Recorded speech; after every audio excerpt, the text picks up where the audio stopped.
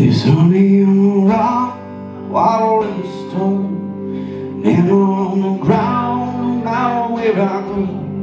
I don't need to worry now that I know everything I need you got. There's honey on the rock.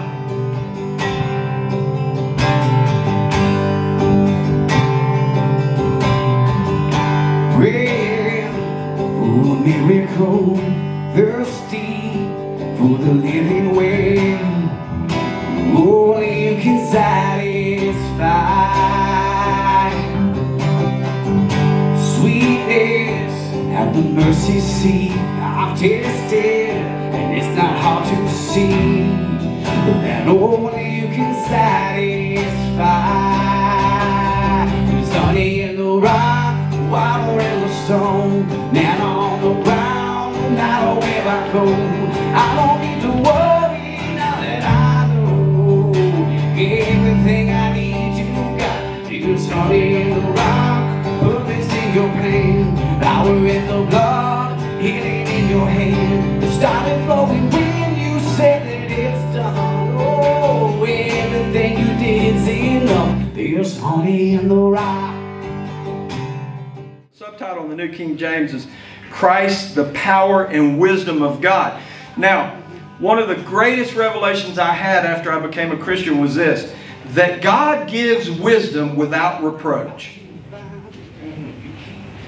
What does that mean? Well, another translation says it this way. God gives wisdom without finding fault. In other words, what I did yesterday has nothing to do with what I'm seeking in Him today. He's not going to say, well, Billy, you know what? When you get it right, then I may give you some wisdom. You know, you just really need to straighten up before I pour any more love on you. No, that's not who God is. He's a God that loves without condition. There's nothing I can do to make God love me any more or any less. Think about that for a moment. That's a beautiful picture of who God is, isn't it? Amen. It doesn't matter what I do. He's not going to love me any less or any more. Amen. Amen? All right. 1 Corinthians, start in chapter 1, starting at verse 18. For the message of the cross is foolishness to those who are perishing, but to us who are being saved, it is the power of God. It is the power of God. Do you hear that, church? If you're in that category of those being saved, if you've been born again, if you're working out your salvation with fear and trembling, guess what? The power of God lives in you and through you.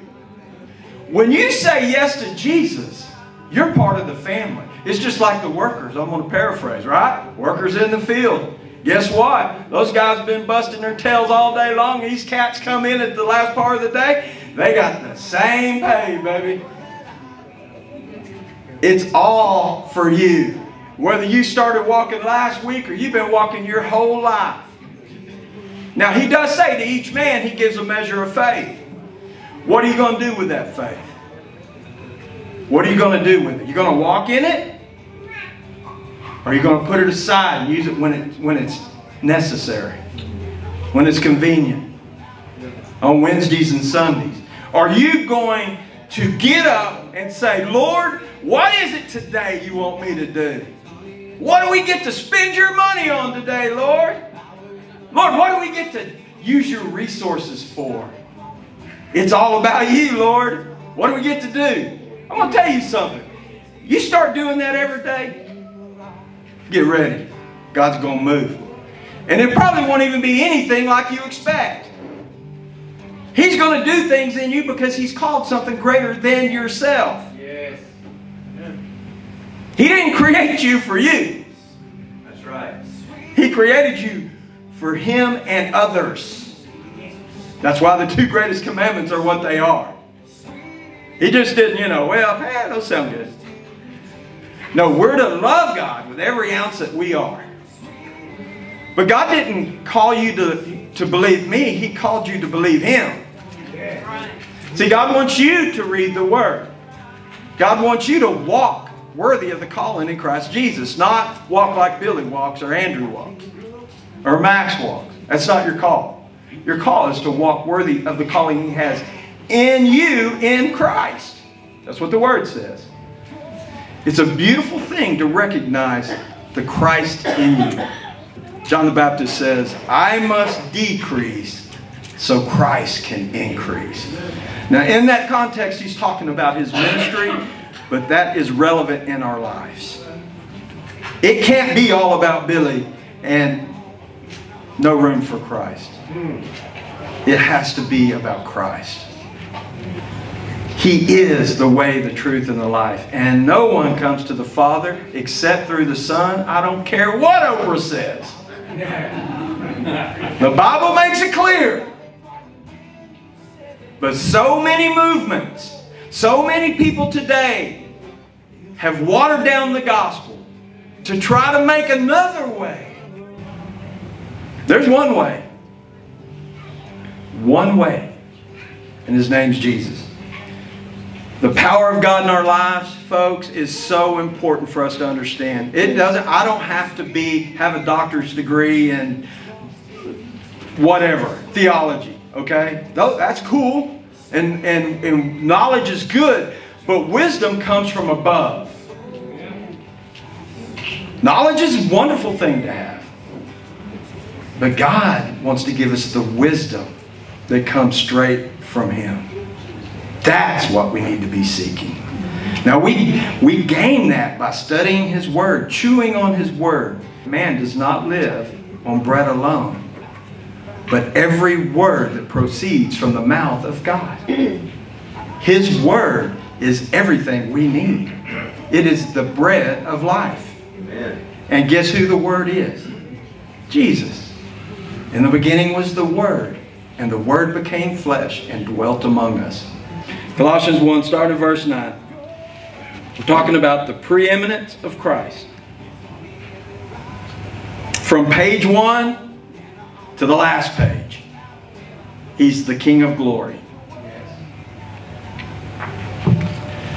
Verse 9. For this reason we also, since the day we heard it, do not cease to pray for you, and to ask that you may be filled with the knowledge of His will in all wisdom and spiritual understanding. I want to stop right there. We need to ask the Father. See, we need to be praying in the power for those around us the same prayer. Let me read it again. I do not cease to pray for you, and to of His will in all wisdom and spiritual understanding. There's people who do not understand. And we need to be specifically praying that in those people's lives. That God will give them eyes to see, ears to hear, and a clear revelation of His goodness and who He is as the King. Verse 10, that you may walk worthy of the Lord, fully pleasing Him, being fruitful in every good work. Every good work. Getting out of bed, driving to your job, walking through the hallways at work, coming home, sitting down at the dinner table. Everything matters. Everything is spiritual. Now, a lot of people will disagree with that. But I'm going to tell you right now, it's all spiritual. Because if it's keeping you from fulfilling the purpose, there's something there that's spiritual. I'm not going that direction. That's for another time. Verse 11. Strengthened with all might according to His glorious power for all patience and long suffering with joy. Yes. Woo, man. Verse 12. Giving thanks to the Father who has qualified us to be partakers of the inheritance of the saints in the light. It's ours. It's ours. He has delivered us from the power of darkness and conveyed us into the kingdom of the Son of His love. 14. In whom we have the redemption, in whom we have redemption through His blood, the forgiveness of sins. Thank you, Lord, for the shedding of your blood. We are saved by the blood of the Lamb and the Word of our testimony. Testimonies are so important. And by the way, your testimony isn't always coming out of your mouth. It's when people watch how you walk every day. Yes, sir. That's your testimony. All right, here we go. Hold on. He is the image of the invisible God, the firstborn over all creation. For by Him all things were created that are in heaven and that are on earth, visible and invisible, whether thrones or dominions or principalities or powers. All things were created through Him and for Him. Whew! And He is before all things, and in Him all things consist. And He is the head of the body, the church, who is the beginning, the firstborn from the dead, that in all things He may have the preeminence. Boy, don't you know, when Paul was penning that, he had to take a moment and go, wow! What just come out of my fingertips? Think about what we just read, folks.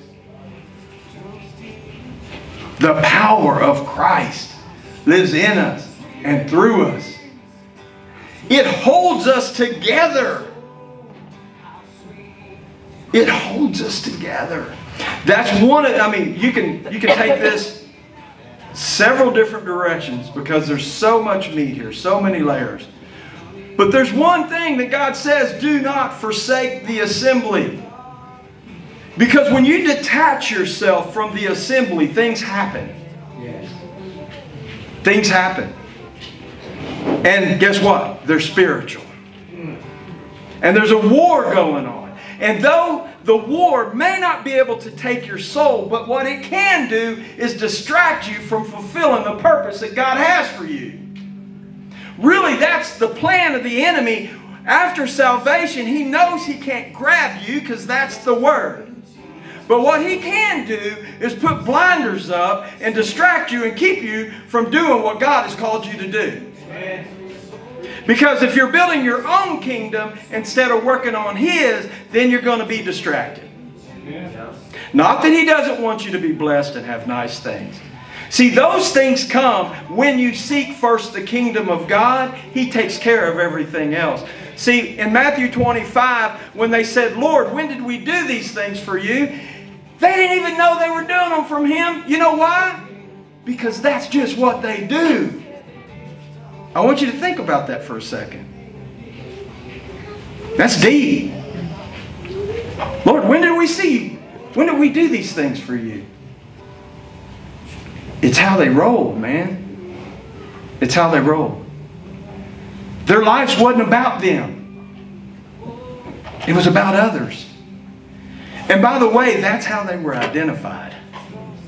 You know, one of our prayers as a couple in Christ is, Lord, bless us more so we can bless others. Lord, we want our cup to overrun, not where we can build bigger barns. So that overrunning will affect everyone around us. Lord, pour it out. Just let it pour and pour and pour. I don't need to know how much it's pouring. I'm asking God to give me a new measure of faith, just like I prayed earlier. And I think that should be all of our prayer. We all need a new measure of faith. Lord, every day I must decrease so you can increase. Lord, I want more of you. I want more faith. I want more faith. I want your word to be manifested in my life through me so people can see the goodness of God. Not because I know Scripture, or some people may think I'm smart. They don't know very many people if they do. But the fact is they know that I'm blessed and highly favored. Yes. They're like, man, that guy. And it ain't nothing I did. It's everything about Him. Yes. It's everything about Him. And it's losing my life so I can find it. That's one of the most beautiful lines Jesus said in Scripture, I think. Before you can find your life, you must lose it. Amen. Okay, I get it, Lord. It's not my life. It's yours. All right. Romans 1, if you're underlining your Bible, you may want to underline this one. We're going to start at verse 16. If I was going to get a tattoo, this would be one I wrote on there. Just 16. I wouldn't do the whole paragraph. For I, make it personal. Make it personal. For I am not ashamed of the gospel of Christ. For it is the power of God to salvation for everyone who believes, for the Jew first and also for the Greek. The power of God in our lives. The power of God in our lives. We've read 3 passages on the power of God. We've read a passage about Christ living in us, through us, and us being held together by Jesus Himself. Now you can dissect that any way you want to. Go to your Strong's, take every word and break it apart, but it literally means He is holding us together. That the King of Kings, the Lord of Lords, the Creator of everything good, He breathes stars into existence every 50 seconds, NASA says. They don't say God's doing it. They're just saying somehow these stars appear every 50 seconds. Where are they coming from? It's from a holy God. He says, look at me. You want revelation? Look for it.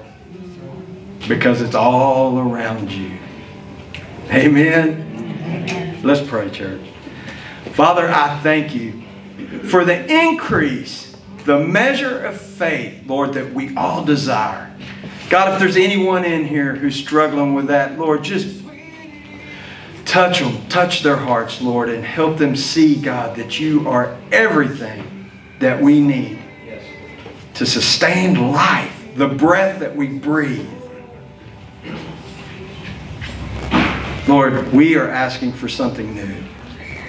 Not just in faith, but in revelation.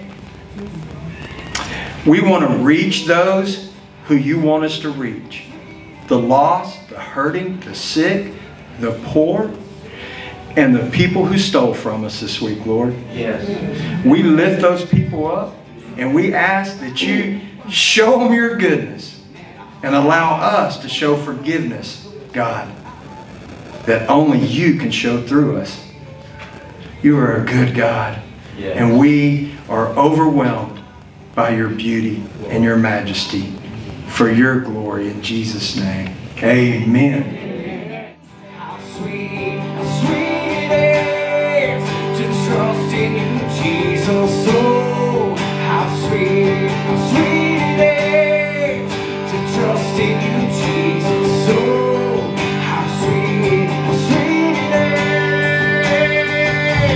sunny in the rock, water in the stone, man on the ground, no matter where I go, I don't need to worry. Oh, everything I need You got. Sunny in the rock, purpose in Your plan, power in the blood, healing in Your hand. Started flowing when You said that it's time. Oh, everything You give is enough. Little sunny in the